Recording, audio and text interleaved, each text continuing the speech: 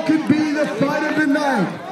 All three judges score the fight in a unanimous decision for your winner, Johnny!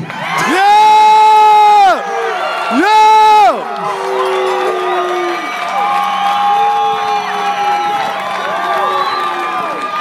Give it up for both of them, guys!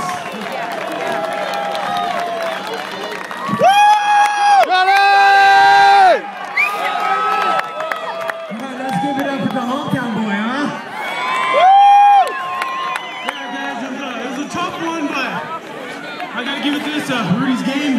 He took a lot of big shots and kept coming, so you know, tougher chin than I thought. I want to thank everybody for coming out. Sponsors, all my sponsors. After party tonight, come out with a few drinks at Reno's place. Your house! My friends, my family, everybody that supported me, everybody that sees me grinding out every day. You know, it's tough work, man. You'll stand in front of your hometown crowd just trying to get to know somebody. So, you know, like I said, I want to thank Rudy. He threw it down, and thank every one of you guys for coming out.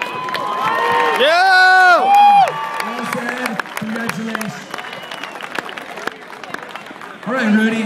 Man, I didn't know who won that fight, but that was a war right there. You want to tell me how you feel?